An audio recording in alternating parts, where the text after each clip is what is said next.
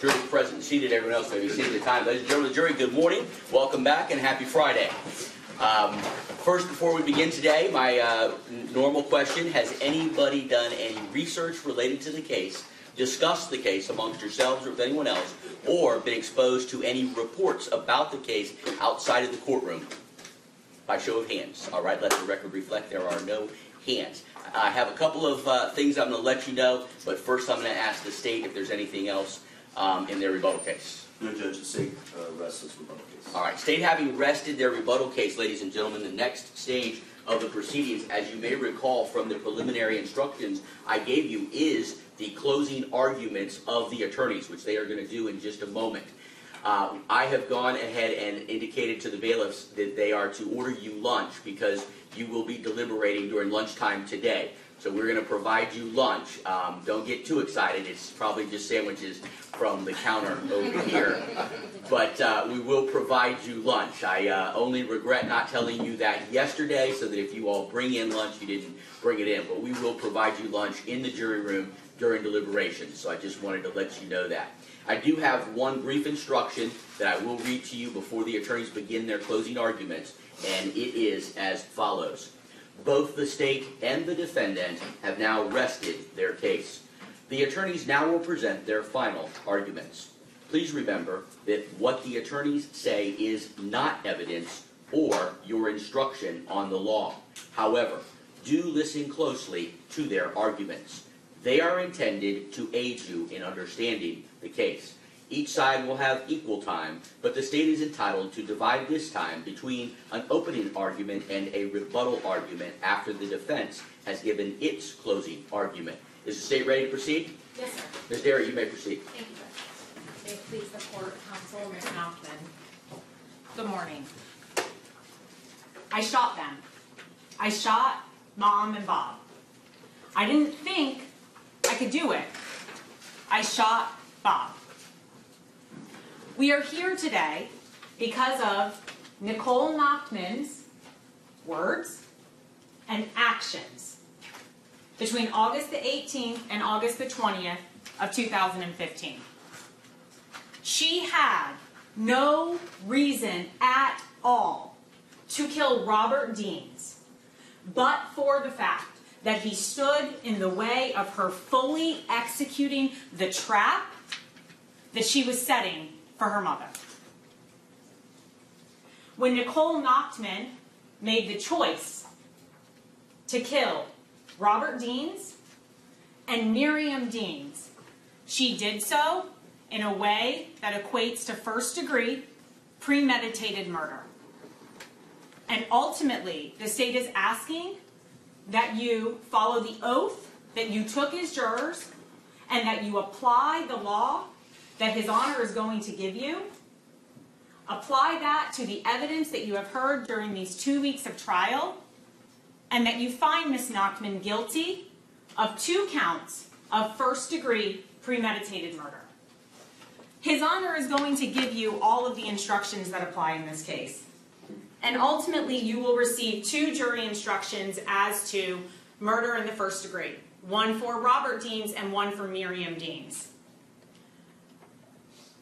What I want to focus on in this instruction is the definition as to premeditation. Killing with premeditation is killing after consciously deciding to do so. The decision must be present in the mind at the time of the killing. The law does not fix the exact period of time that must pass before the premeditated intent to kill and the actual killing. The period of time must be long enough to allow only reflection by the defendant. The premeditated intent to kill must be formed before the killing. Ultimately, ladies and gentlemen, the question of premeditation is a question of fact to be determined by you and the evidence that you have been presented. It will be sufficient proof of premeditation if the circumstances of the killing and the conduct of the accused convince you beyond a reasonable doubt of the existence of premeditation at the time of the killing. So let's talk about those actions. let's talk about how we get here to the ultimate conclusion of premeditated murder. It starts on August the 18th. On August the 18th of 2015, we know that Miriam Deans checked into a hotel in Jacksonville, Florida. You've heard testimony that Miriam Deans was a captain in the Navy and that she regularly traveled as a part of her job. She regularly was gone for various periods of time away from her Carrollwood home. On August the 18th, she checked into a hotel in Jacksonville, leaving her husband, Robert Deans, and her daughter, Nicole Nachtman, at their Carrollwood home in Tampa. We know that at some point on August the 18th, Robert Deans went to Publix, went to China Walk, and went to Pet Boys. We know through a video that's been introduced into evidence that somewhere around 8 o'clock on August the 18th, 8 o'clock in the evening, is one of the last times Robert Deans is seen alive. We know from the testimony of the neighbors that Robert Deans is not seen after sometime that day. So sometime between August the 18th at 8 o'clock in the evening and August the 19th at roughly 9 o'clock in the evening, Nicole Nachtman makes the decision to go into the home and obtain what is believed to be, what I believe the evidence has shown to be, a .380 caliber pistol. Robert Deans' own gun. And then at some time on that day, between that day and the following day, there is no struggle, there is no fight. Nicole Nachtman points a gun and kills Robert Deans, execution style, with one bullet to the back of his head, right through his ball cap. We know Robert Deans collapses, whether he's in a chair or standing up, and the result of the collapsing is he breaks several ribs. We know from the testimony again that there was no struggle involved. Those are the only injuries to Robert Deans. And then it begins. After Nicole Nachtman has executed the first step in her plan to trap her mother and kill her mother, she's got to work on continuing the plan and cleaning it up so that her mother can walk right into it with no knowledge of what's happened to Robert. So what does Nicole Nachtman do? She begins the cleanup process. We know that there's a bottle of bleach in the garage right near the laundry room. We know that there is extensive efforts taken to clean this home. If you recall the testimony of Shelby Garman, the crime scene technician, where was the blood? The phenolphthalein test indicated positive results for the couch, the recliner, the sink faucet, the sponge, various places in the kitchen, the mop bucket. She uses all of these things to clean up as best she can. There's blood on the walls, blood on the refrigerator. And what did FDLE later tell you? That blood on the refrigerator is Robert Deans' blood. That blood on the kitchen floor is Robert Deans' blood. She's cleaning. She's using whatever she is, the sponge, the mop bucket, the bleach, to eliminate any sign of the execution that she's just performed.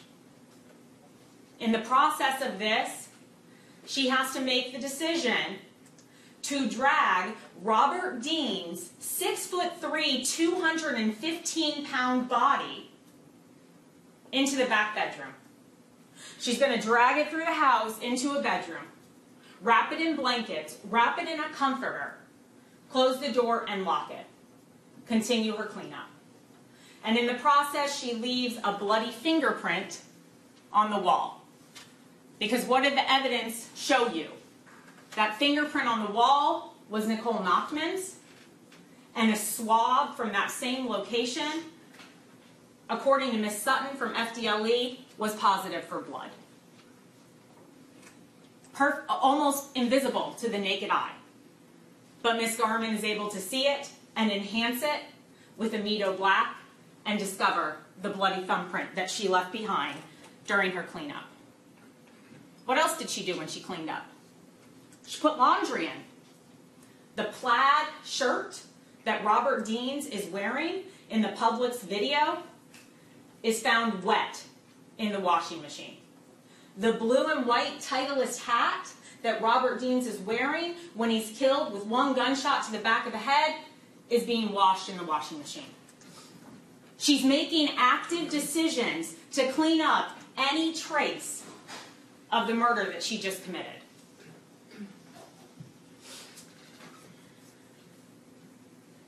Sometime between August 18th and August 19th, again at approximately 9 o'clock, these are the actions of Ms. Nachtman. And so it continues. On August the 19th of 2015, Ms. Nachtman makes a call to Florida State. Find out what's going on with her housing. Because remember, Nicole Nachtman has Florida prepaid. Her dormitory housing has already been paid for. She just has to get it lined up. And no, she hasn't done it yet. She's late. So she makes a call to find out what's going on with her housing. They tell her we don't have a space yet. And then soon after, very soon after, at approximately 11:30 on August the 19th, the evidence has shown that she receives an email from Jessica Gilbert at Florida State. You got your housing. We have a spot for you. At 11:30 on August the 19th,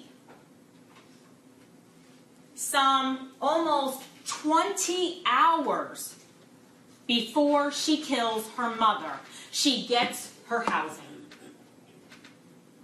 So she gets her housing. And what does she do?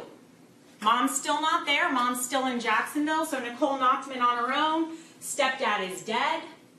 She now takes the contract that they sent her. She fills it out, puts her phone number, her Gmail email address on there, puts her mom as the contact person.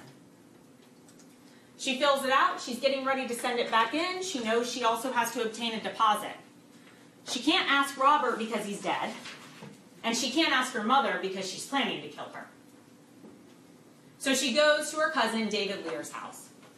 She goes to David's house, and at this point, in Nicole Nachtman's mind, she's so aware of what she plans to do, she's telling David, can I borrow the money? No problem. Thank you. Gets the money. Hugs him goodbye. He thinks it's a little strange, you know. She really wants to hug goodbye. It's not necessarily what they always do. She makes it a point to say goodbye to him. And then what else does she tell him? He says, when am I going to see you again? When are we going to see you again? Oh, probably around Thanksgiving, the next natural break or holiday for a college student. That's what she tells him. Lies. So she gets the money from him. She then goes, she takes that money, she deposits it into a bank, sends it to Florida State, and approximately 5 o'clock on August the 19th, after 5 p.m., because Ms. Gilbert testified she didn't receive it till the next day, after 5 p.m. on August the 19th, she sends back her contract to confirm her housing at Florida State. Now the contract's in, her housing's set up. There is nothing at all preventing Nicole Nachtman, now that she submitted her contract, from getting in her car and driving to Florida State. Only thing preventing her is that she hasn't followed through on her plan to kill her mother. So she waits. She stays at the house. At some point between August the 19th and August the 20th of 2015, Nicole Nachtman makes a phone call to her mother. We heard testimony that they talk, and she tells him something about having talked to her roommates that she's going to be meeting. And then what else do we know happens on August the 20th? Well, at some point on August the 20th, Nicole Nachtman has the forethought in her mind to think, I've killed Robert about a day ago now. Mom's probably wondering where he is. I'm going to check his email. She has the forethought to think, I need to go into Robert Dean's email account, Yahoo email account, so that I can check and see if Mom's trying to reach him, because he's not answering the phone because he's dead in the bedroom. So she goes onto his email account. And her internet history, her search history, it's all in evidence. How to change a password on Yahoo. Nicole Nachtman has a Gmail account. The evidence has shown. How to change that password on Yahoo. And then what do we see? We see an email forwarded to her that was an email from Miriam Deans to Robert Deans trying to reach you. Your phone's going to voicemail. So these are thoughts in her mind. I need to do this, to check this email, to make sure that I try and get my mom here without suspecting anything wrong. She replies to the email, forwards the email to her account, and we know that at some point on that same day in the afternoon, Elizabeth Ray sees Nicole Nachtman at that home doing something by her window. We know that Nicole Nachtman remains at that home in Carrollwood until approximately 5:53, when her Garmin GPS unit inside of her car shows that the car is now at a park approximately 1.5 miles north of her home, and the Garmin GPS unit is now turned off at 5:53 p.m. So again, this entire time, now at almost 6 o'clock, on August the 20th, Nicole Nachtman, following through on her plan, coming from that park back to her home in Carrollwood, about 1.5 miles away, always keeping the gun the whole time, never knowing when her mom's actually going to walk in, but waiting for her. Even though she's told her family she's going back to school, has got her housing at Florida State, and mom's hours away in Jacksonville, waits for her to come back because she's got to follow through with her plan. So what happens next? Well, we know Nicole at some point is sitting in the family room watching a movie that's paused when law enforcement arrives, eating a bag of Cheetos that's sitting there on the couch, open. Lights are all on in the house. No signs of a struggle obvious to law enforcement. No signs of blood immediately obvious to law enforcement. Done a great job of cleaning it up so that when mom walks in the door, puts her purse and her keys down, no reason to suspect anything's wrong. And at that point, Nicole Nachtman, still with the gun in her hand, the same gun that she used 24 hours ago to kill her stepfather, with the same gun in her hand, puts 3 bullets in her mother. She doesn't miss, because there's 3 shell casings found at the scene, and there's 3 projectiles recovered from Miriam Deans. Torso, abdomen, neck. Puts 3 bullets in her mom with no issue. And then she gets in her car, she leaves to go to her car, because remember, her car's not there, because had it been there, her mother would have known that she was still home. So her car couldn't be there in order for her plan to work. So she now walks or runs the distance to her car, somewhere between 9:30 and 10 o'clock at night. And the next thing that we know is that at 10:19 p.m. on Thursday, August 20th, her Garmin GPS starts back up and she drives to Tallahassee. Mom's dead, Robert's dead, her plan's been followed through on, now she can go live her life. So she drives to Tallahassee. The phone records and the GPS coordinates document that at some point she stops at rest areas for some period of time, perhaps to sleep, continues her drive. And at approximately 8:15, 8:20 the next morning, Nicole Nachtman gets a call from Detective Messer. Starting to call the family, starting to put the pieces together, figure out what's going on. We've talked a lot during this trial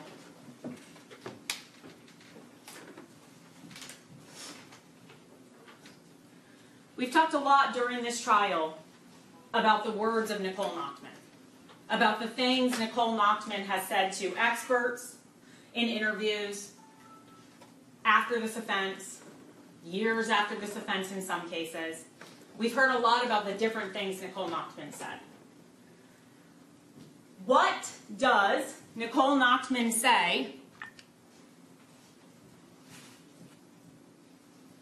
to Detective Messer less than 12 hours after she kills her mother? We know this phone call is at approximately 8:20, 8:30 in the morning, less than 12 hours after she puts 3 bullets in her mother. What does Nicole Nachtman say to Detective Messer? What is her voice? What does she sound like? What is her thought process? Let's listen.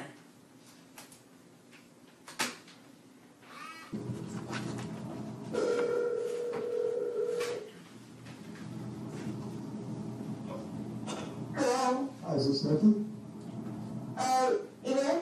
Nikki, this is Detective Messer. I'm with the Sheriff's Office in Hillsborough County. I'm surprised, actually, that you answered. Are you okay? I just got a call from my uncle. Okay, and I was just going to tell you, I called spoke to your uncle and spoke to your grandmother, and I wanted to make sure you were okay, obviously, but I guess your uncle told you what's happened? Can you tell me what's in the hospital? Well, she's not doing very well, but I needed to talk to you. You had said that you had been staying at your grandmother's house. I guess. Yeah, I do that sometimes, but I'm in Tallahassee. Are you? I've been here for, a day or two or so. A day or two or so? Yeah, because I have school, When this is Tuesday and Monday. Okay. Well, is there any way I can meet you up there and talk to you? I need to show some pictures to you. And it's got to be done by the immediate next of kin. In fact, I meant to do this beforehand, but can you confirm your social security number with me? Sure. So I know.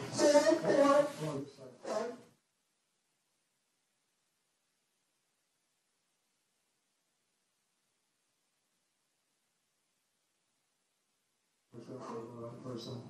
Yeah. But you're not driving right now or anything like that. You're. Actually, no offense, I am. Oh, are you? Okay. Well, that's fine. I mean, I just want you to get I'm on campus. I don't know the area that well, over the campus. Okay. Well, do you know your address or where you're staying? Yes, I'm at the Smith building. I have to Google the address for you. Well, so I don't lose, Okay. the streets on, so I have to do more narrow and the only So, I can do the street. Do you mind if I close that later in a second? yeah, that's fine. Call me right back, though, if you could, because, Do you know what hospital she goes? no, I don't, actually. Are you on campus right now driving around, or? Yeah, I'm on campus. I really need to get to your dorm, sit tight and then call me back, okay? Hi, then. All right, I'll wait right for your call. Okay. All right, thanks. So what does she say in that phone call with Detective Messer? I'm in Tallahassee. Oh, are you? Is his statement. Are you in Tallahassee? And what does she say? Oh, yeah, I've been here a day or two. Did he ask her how long she'd been there? She volunteers it. I've been here a day or two. Because in Nicole Nachtman's mind, she now knows law enforcement's involved. Law enforcement has discovered the deaths of my mother and stepfather. They're involved. I've got to start working. I'm in Tallahassee. Is she actually? No, she's not. She lies. I'm in the Smith building. She knows what building she's going to be staying in, or she thinks she's going to be staying in. Tells him things, asks him questions. Is she in the hospital? What hospital? Having a conversation with him, responding to his questions, asking him questions back, continuing her plan. So after that, Nicole Nachtman is now well aware that the police are involved and that the police are working and doing their investigation. So what is the next thing she does? The next phone call is to Eric Lear. Soon after, let's listen to what she says in this call, still less than 12 hours after the death of her mother.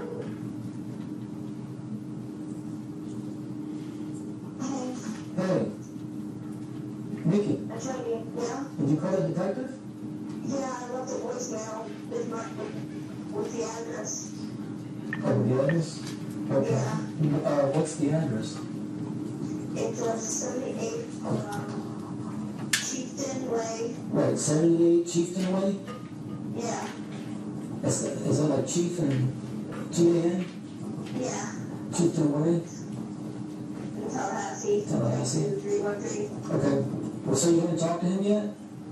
Well, I talked to her about when he called me, and well, you called me first, and then he called, Right. and then I told him that I was going to give him the address because, you know, I parked somewhere else, and then I walk around to get into my room kind of thing, and, you know, so it's kind of like, I didn't know the actual address, and I have to keep looking up Sally's address for when I was living in Sally Building, but I live in Smith Building now. You live in Smith Building now?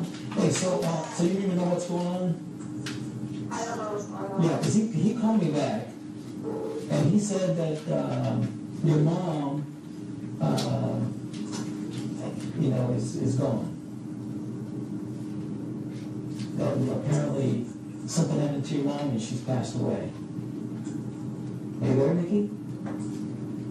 Nikki? I'm sorry. But he's making us, listen to me. Are you okay? Yeah. He's making it sound like you were involved or something. I'm here. Well, how long have you been there? Probably today. Oh, you didn't leave on Wednesday like you told Grandma? No, because Mom was kind of mad at Grandma. Oh, when was the last time you were at your mom's, though?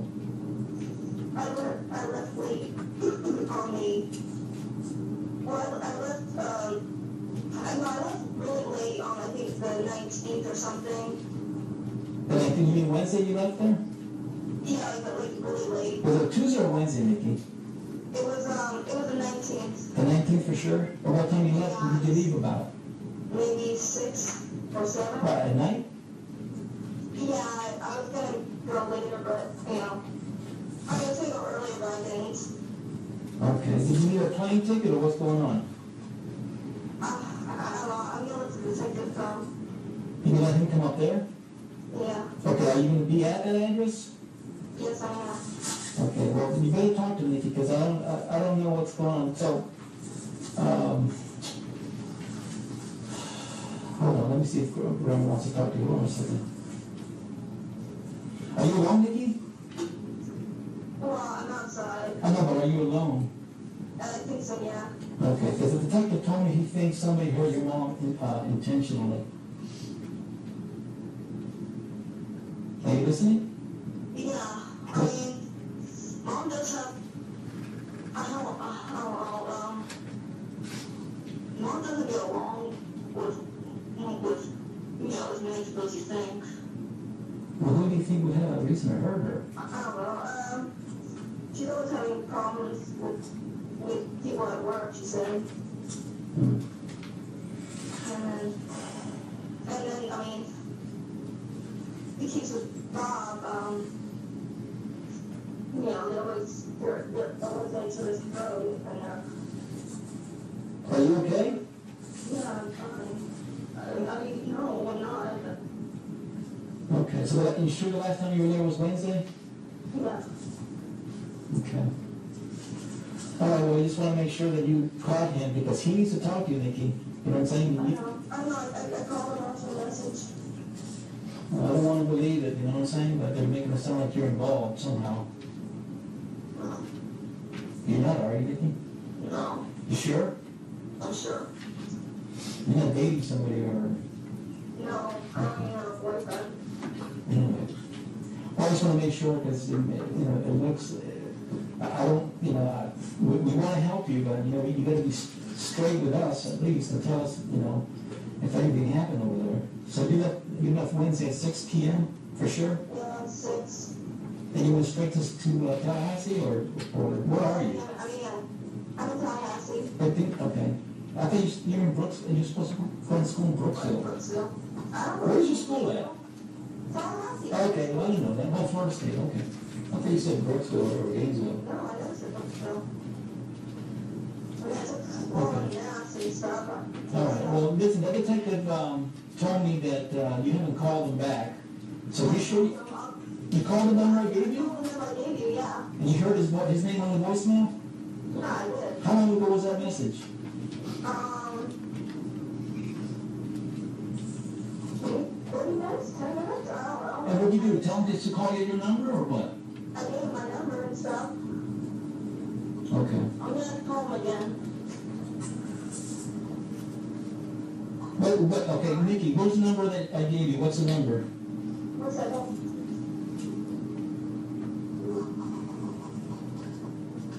813. Yeah?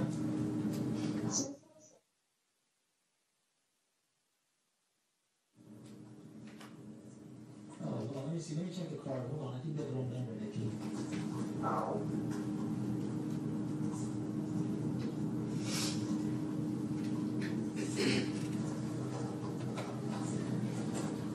Okay. I don't know where you got that number, Nikki. This is 36. Okay, it's 81. You ready? Ready, 1 second. 1 second. 1 second. Yeah. Did you hear the guy's, the detective's name on the voicemail? 813. Yeah. 365.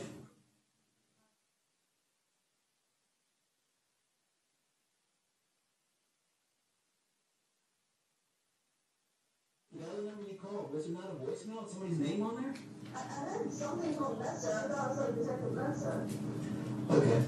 All right, we'll call this number because maybe I gave you the wrong number, but that's the number I got on the card. So call this number right. Hey, call him right now, Nikki, so we can put an end to this. Okay?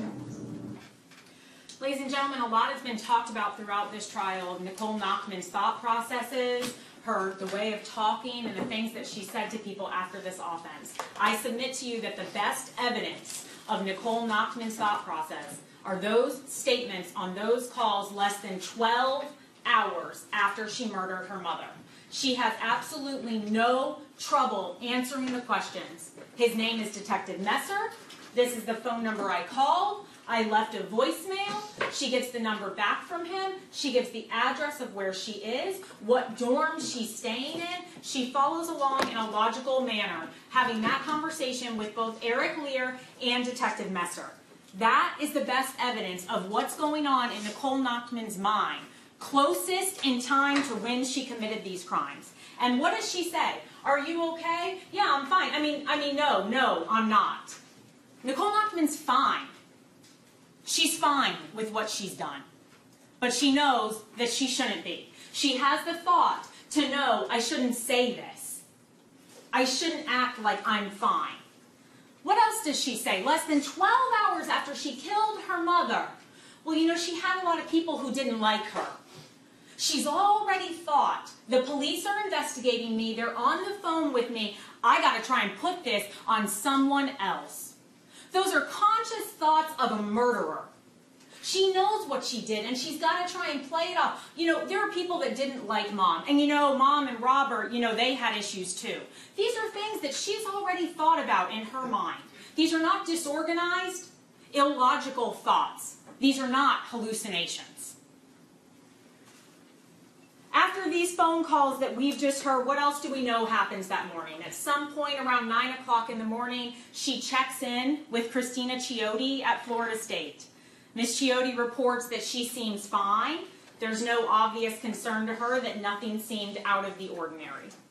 We also know from her roommates that she encountered later that morning at Florida State that she gave them various stories. Mom's in an accident. My mom just died. The police are coming to talk to me. We know that at some point on that morning, she also calls her best friend, Laura Hesmer, and says to her, thank you. Thank you for having been a good friend to me. She knows exactly what she's done and what's happening. And lastly, who do we know that she talks to on August the 21st? Joey Carey. Her most trusted confidant, her best friend.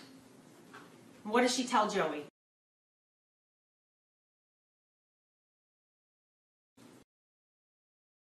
I shot them. I shot Mom and Bob. I didn't think I could, but I shot Bob. And when she first gets on the phone with Joey, before she even admits to what she's done, I'm going to miss you. I'm going to miss you, Joey. Because she knows what she's done and she knows she's going away for it. I'm going to miss you. Nicole, why are you going to miss me? Are you thinking about hurting yourself? Oh, gosh, no. No, that's not what I'm thinking about. That's what she says to Joey Carey. There are no suicidal thoughts in her mind when she talks to Joey. You thinking about hurting yourself? No, I wouldn't do that. I shot them. And what does Joey say? She's proud of herself. She actually sounds like she's proud of it. And he continues to talk to her. What else does she say? You can call me a beast, but don't call me a monster. And what's one of the last things she says? If only I would have gotten the news earlier, I wouldn't have had to do it. If only she would have gotten the news about her housing earlier, she wouldn't have had to set the trap that she set for her mother to walk right into so that she could kill her and eliminate her from her life. And eliminate the way that she hampered Nicole from living the life the way she wanted to live it. Eliminate her from the picture. And she killed Robert first for no reason but that he stood in her way of executing her plan. Ladies and gentlemen, we are not unsympathetic to mental illness. And it is not disputed that Nicole Nachtman has a mental illness. But her mental illness did not justify the execution-style murders of Robert and Miriam Deans between August the 18th and August the 20th of 2015. And based on that, we are asking that you find her guilty of first-degree premeditated murder. Thank you. Ms. Garcia, so what, Bulgaria?